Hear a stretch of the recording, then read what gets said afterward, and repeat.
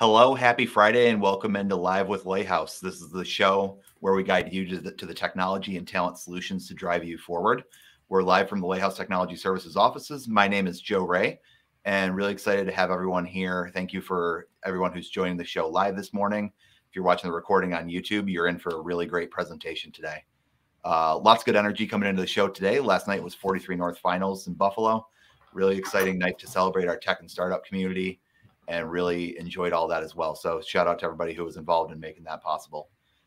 Very excited for a really engaging presentation today. I've gotten to know this individual who's joining us on the show today for a couple months this year. Really bright individual, lots of project management expertise, and I'm going to bring him on stage right now. Glad to introduce Jeff Manhardt. Hey, good morning. Today. It's great to be here. Awesome. So glad that you could take the time with us to join us on this Friday. And for everybody tuning in, I was wondering, Jeff, if you could just kick us off and tell us a little bit about your work and who you are. Yeah, sure. So I am a director of project management for a global food service company. I also am the past president of PMI Buffalo, the Project Management Institute chapter here in Buffalo. I teach for a number of local organizations and like to do some speaking like we're doing today.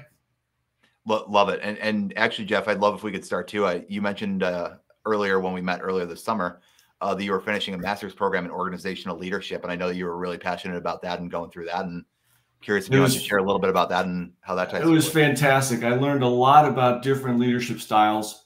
I learned my own style as a situational leadership style that focuses on the foundation of trust to help build teams. So a lot of exciting stuff there. Was really well worth it. Awesome. And trust is such a huge factor in project management too, making sure everybody in a team is on the same page, on the same, task, and has their next steps and whatnot. And really excited to get into our presentation today. And I know you've done a lot of work and a lot of research around generative AI and how that's impacting project management as well. So for everybody who's tuned into some previous Live with Lighthouse episodes today, we're going to try something a little new here. We're going to shake it up because we're on episode 16 now, and we've got some slides-based presentation from Jeff today as well. Jeff, can you just give us a little bit of background here on this too? I know you've given this presentation recently as well to PMI. Absolutely. So my thought process was around how do we think about generative AI in regards to project management and project managers? Is it going to destroy civilization as we know it, or is it really a virtual assistant? And that's the journey we'll talk about today. Yeah, I'm really excited to get into it. And obviously AI has been such a hot button topic across every industry for all of 2023. And I can't even imagine what's going to come in the future, but I know we're going to get into that a little bit too. Jeff, maybe we just start from a common language aspect and how you look at defining artificial intelligence. That's a great point. I leverage Gartner's definition that it applies advanced analysis and logic-based techniques to interpret events, to support and automate decisions, and to take action. Excellent. And when it comes to project management specifically, yourself, other analysts in the industry, how are they looking at how AI is going to impact that? Gartner analysts predict that by 2030, the AI software driven by conversational AI and machine learning and robotic process automation used for gathering, reporting, and tracking data will eliminate 80% of what a project management office tasks look like. All right. So that kind of scares people when they hear that. How does that impact me as the project manager? Mm-hmm. Yeah. Is it going to eliminate a lot of things that are routine and open up the opportunities you think there? I think that's something we'll explore in a minute. Let's do it. We're going to go on a little bit here. I know you've got a great chart here. Natural language processing is really part of the technology that makes all these AI tools work. Obviously, ChatGPT being one that's really in the mainstream right now. Walk us through this a little bit, Jeff, here and what you're looking at. Yeah, no, absolutely. And artificial intelligence includes a number of components. The supervised learning that you've heard of with large language models that are trained on data from the internet. The unsupervised data that really talks about the internal structure of a data. Combine that with reinforcement learning, you get deep learning. Think of IBM Watson.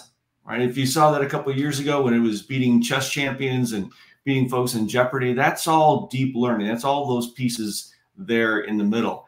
When you add the natural language processing where it can understand positive intent or identify parts of speech like verbs and nouns, you get this generative pre-trained transformer. And that's the GPT and ChatGPT. That helps take that large language model and generate human-like responses. It's really incredible to see, like you said, those human-like responses, but those responses in a number of forms as well. Obviously, within project management, we're looking at text-based, even just insight decision-based, collecting data and things like that. But just seeing photos and videos and graphics and all these things that these GPT models can put out is incredible. Yeah, I asked the ChatGPT one time to create a project schedule based on building the Bills Stadium, and it was able to list all those components and put some duration to them. So it was pretty amazing to see that. There we go, and we'll get into it too, where the overlap of even doing something that simple of building a project plan and being a project manager on the ground and navigating that plan and adjusting and whatnot, and what that looks like. Yes. All these AI things, it's great because there's so much education now about the technology that's underneath these tools. So many new startups, so many new tools, adapting and using these large language models, like you mentioned there too. But looking at this timeline right here, Jeff, like artificial intelligence is definitely not a new phenomenon. It's definitely escalated right now. But looking back, what's kind of the timeline? Yeah, that's a great point, because in 1956, Dartmouth's Summer Research Project created the foundation of AI as we know it. Fast forward 30 years, a number of researchers developed the modern neural network, and it took almost another 30 years before OpenAI, which is the organization behind ChatGPT, to be created. And then within the last 7 years, it's ramped up considerably. OpenAI has produced 3 versions of ChatGPT in that period, and made their latest version 3.5 available at the end of 2022, which set off this phenomenon, right? This exciting piece where people could really leverage the technology for the first time for free and see what it could do for them. So I see a whole raft of virtual assistants coming in 2024 across nearly every tool set that a project manager might use. And, and even just a few years from now, we might see an art gallery that's solely focused on AI created artwork. Wouldn't that be interesting? It would certainly be different for sure. And being able to, translate the medium of traditionally we have artists who are working in paint or watercolor or different things.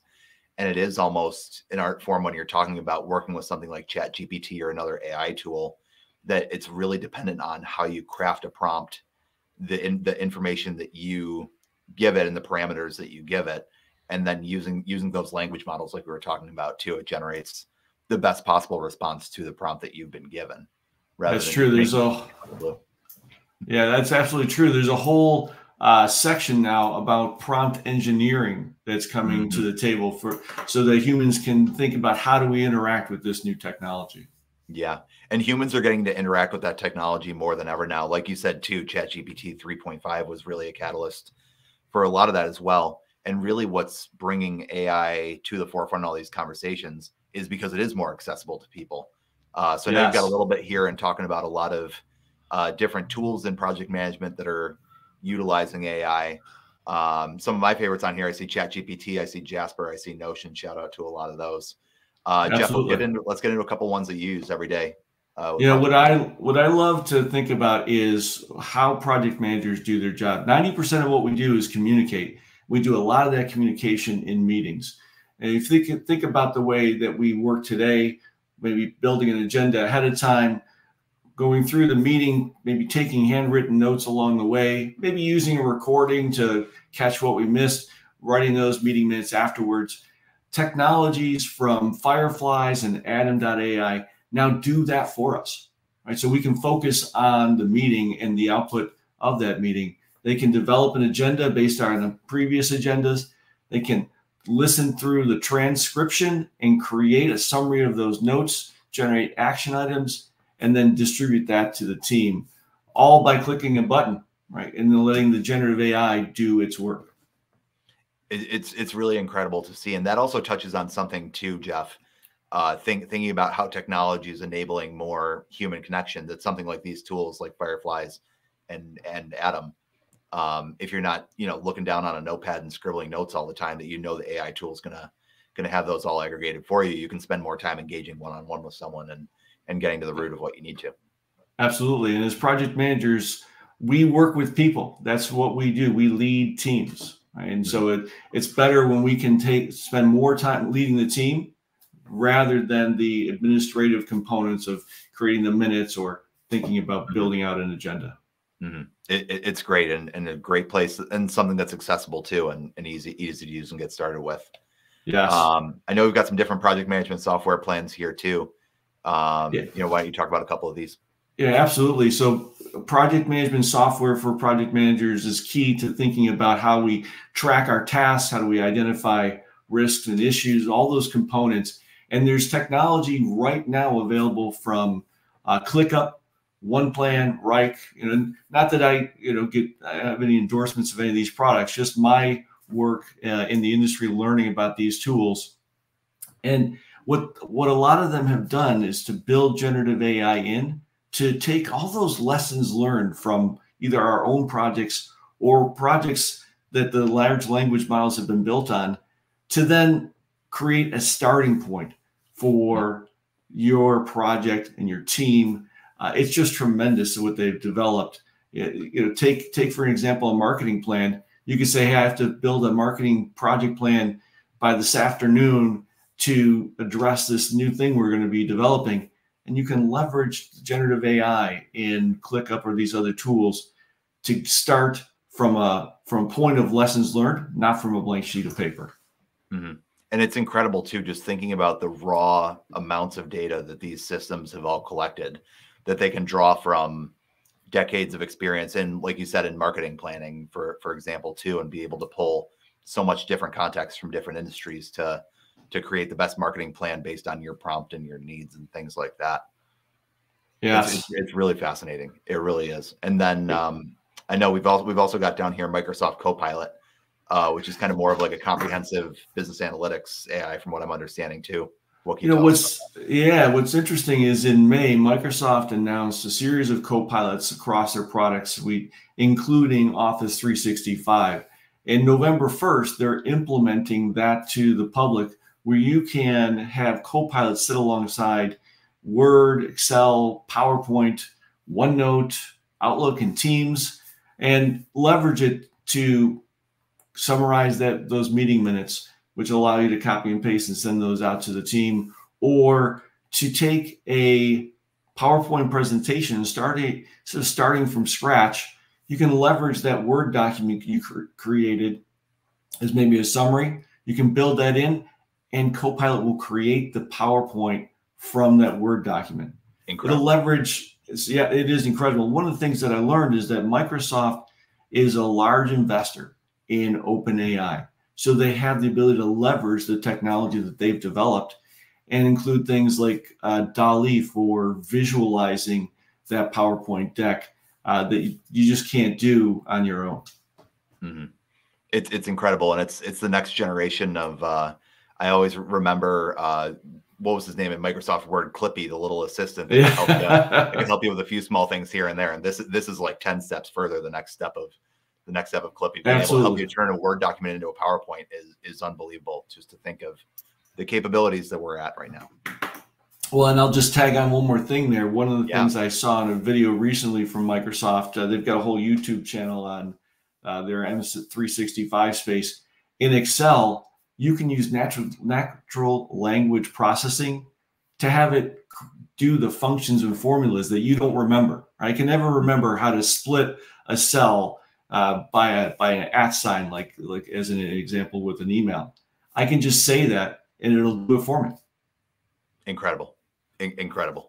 Just what's capable right now. Yes. And we're going to move on a little bit. We're move on a little bit too into just talking about the types of work. We talked about a lot of the different tools, the technologies that are out there as well.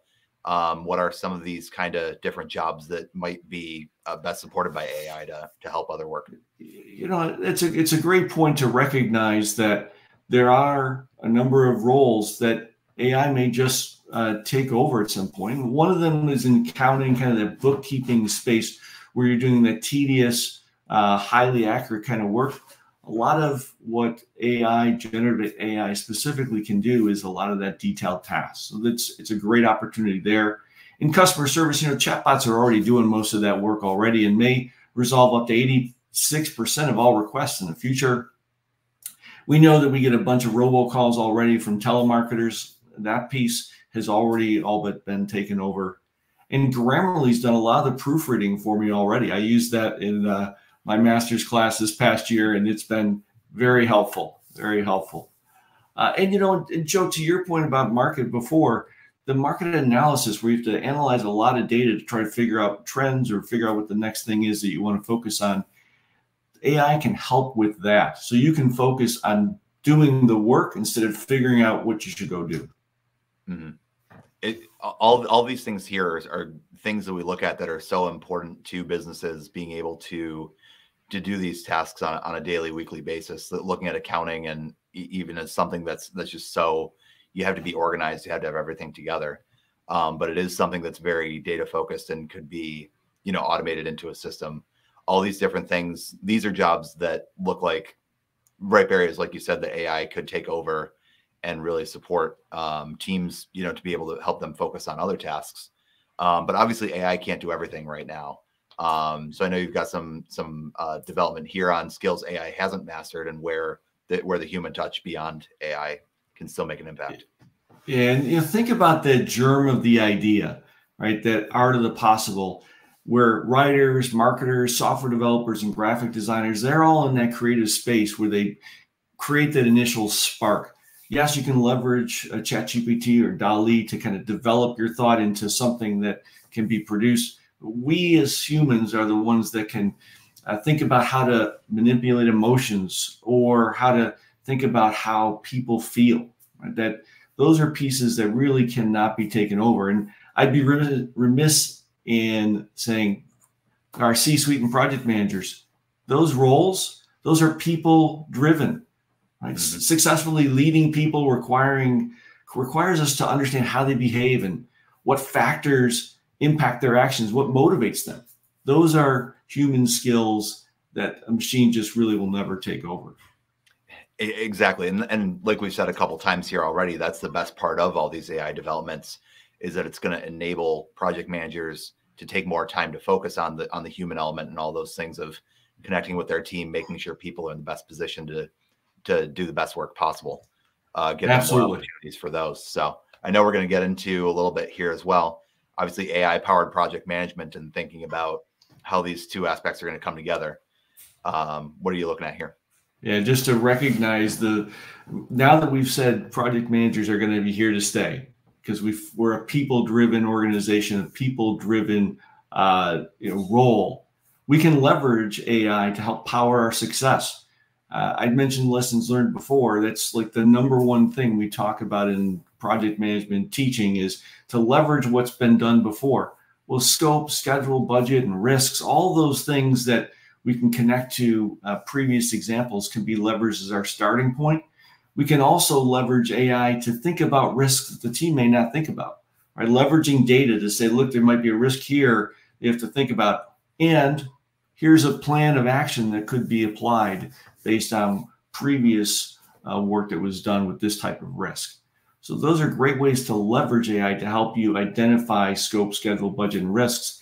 And then from there, resource management is a real tedious kind of work. We have to think about hours people are working or in agile projects, that velocity that folks are working, all that math around resource allocation can be powered by generative AI. Mm-hmm. And there's so many tools already out there to enable all that. Really looking forward to the future of what this new tech is going to enable. And want to talk a little bit about some of the risks as well too. Obviously, it's not going to AI is not going to accomplish everything too, and there's definitely a lot of ethical and technical concerns. So if you want to take it away, think about that. Absolutely. One of the things that I saw in Microsoft's promotion material is that anything it generates could be inaccurate. ChatGPT actually says that as well at the bottom of their screen. And that's a great starting point. This image here from DALL-E was created by somebody saying, show a hurricane over Miami. So this was not a real hurricane over Miami, but Dolly created it to be such. So thinking through that, I think, is important to recognize, which kind of leads into we can get lulled into an over-reliance of AI. If it does 99 or 98% of the meeting summary really good, and you say, all right, I'm just going to copy and paste that and send it out, without looking at it, we can become over-reliant, where there could be mistakes. I had a person with a person on our team, her name was Amy with an AIMEE. And it was Chat GPT and other things generated it with her name as AMY, a standard naming convention. So I had to go back and realize that and change that. Otherwise, wouldn't be talking to the right person. Yeah. The human context integrating there with the technical talent of getting most of it. Exactly. Yeah, that's a great point. It's important to recognize data and security because as we develop these large language models, a lot of organizations are want to ensure that whatever they use the technology for doesn't feed a public large language model. And there's some of the organizations that I've done research on, Microsoft's a good example, all of your generative work, all your natural language processing is done within your own space. It doesn't go out to the cloud or go out to other organizations. So recognizing that's an important part of data privacy and security. We'll also remember that these large language models are developed on publicly available data, and that data can have bias in it, right? And it can lead to legal and ethical concerns. So part of those are all risks we have to think about as we explore leveraging the technology, and remembering that using that without the human touch is a challenge. Mm-hmm. It is. Thanks for walking through those, Jeff. It's interesting to see when you talk about the lack of human touch right there. One place that I see that working in marketing a lot is content creation. That if you go to a place like LinkedIn or Twitter, or you go to read a blog, I feel like there's been enough Chat GPT created content out there that you can start to get a sense of, hey, it's got some common writing style when you're not giving it a specific prompt to follow a certain voice, and you can kind of pick up on some of the cues and sentence structures of, yeah, I think a robot wrote this. So very important not to get into that over reliance on AI. I watched or listened to an NPR podcast that talked about generative AI, and they leveraged it to create their podcast for that day. And they did make a lot of changes to it because it lacked that human touch. Mm-hmm. It really does. And actually, while we're here, Jeff, if I can touch on one more thing too, just knowing that this is National Cybersecurity Awareness Month, I'm really glad you mentioned the data privacy and security part. Is there anything else that you can point to just to kind of harp on the point of you really shouldn't be putting, any sort of personal or company confidential information into any of these systems that are powered by, like you said, those public large language models? Yeah, that's a great point. ChatGPT is that one that everyone's using, which is great.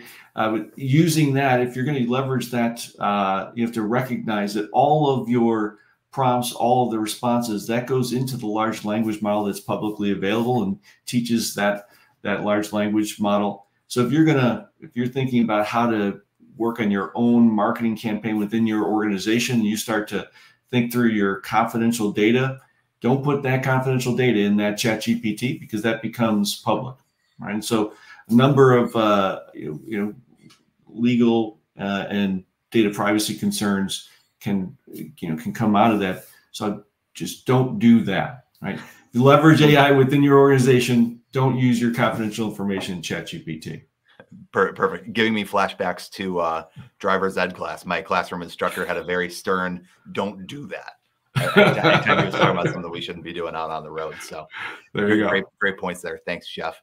I just want to leave a quick reminder for everyone watching on LinkedIn. Thanks to everyone tuning in today.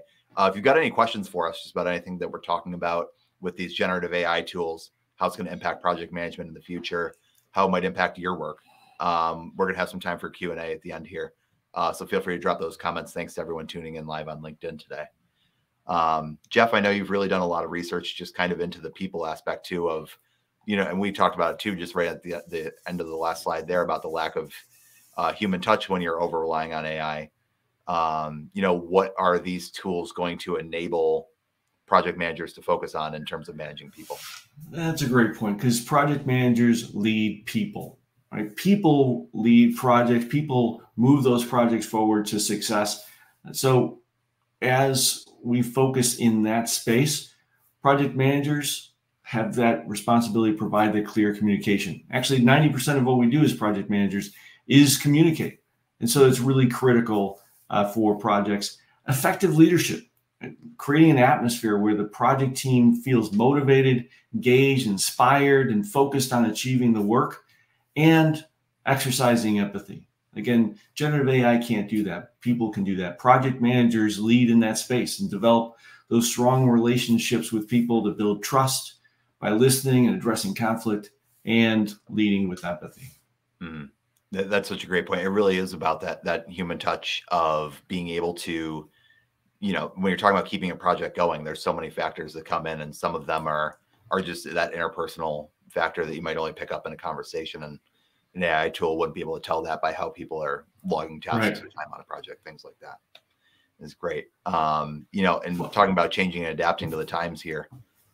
We have to have tech literacy. We really do. It's an essential skill for project managers. And when we do, it'll help us recognize that we can change how we allocate our time. Instead of focusing on the administration and what we're doing and how we're doing it, it frees us up to do more value-driven work, like developing the team and building that team to success. That's where our power skills come in play. Those power skills inspire the team to communicate with stakeholders and build team confidence. Those are the project manager power skills that help us be successful. Love it. Love it. Love it.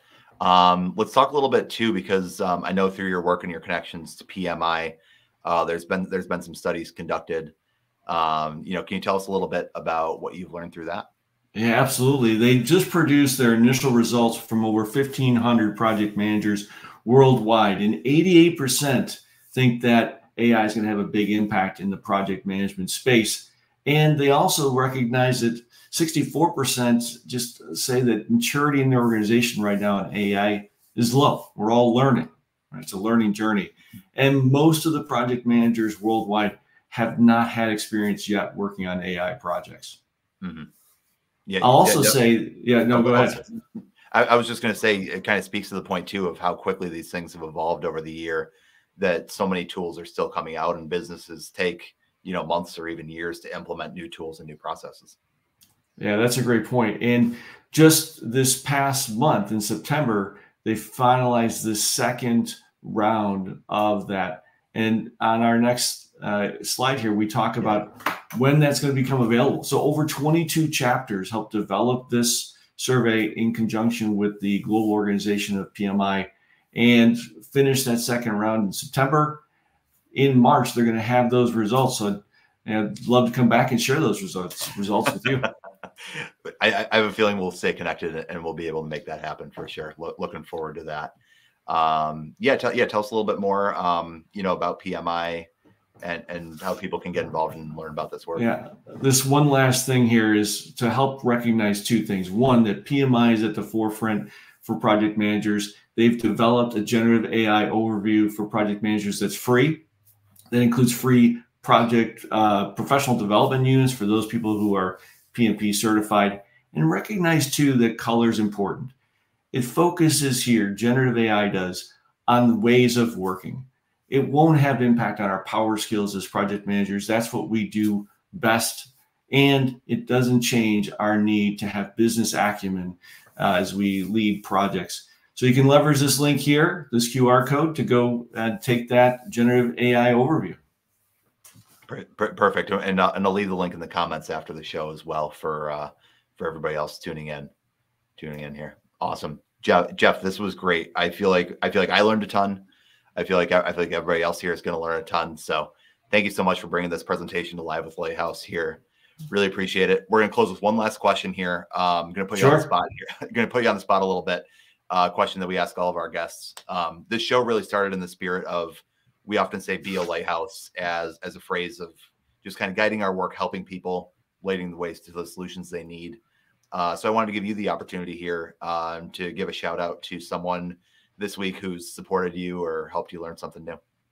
Well, I appreciate that. Appreciate the opportunity to be here. You and Randy and the team at Lighthouse have been fantastic to work with. So love working with you guys. And I'll just say that the team that I'm working with, the organization I'm in right now, has been tremendously supportive of me, of the work that we're doing, and of being on the forefront of leveraging generative AI in our project management space to help deliver value. So that's those folks are awesome.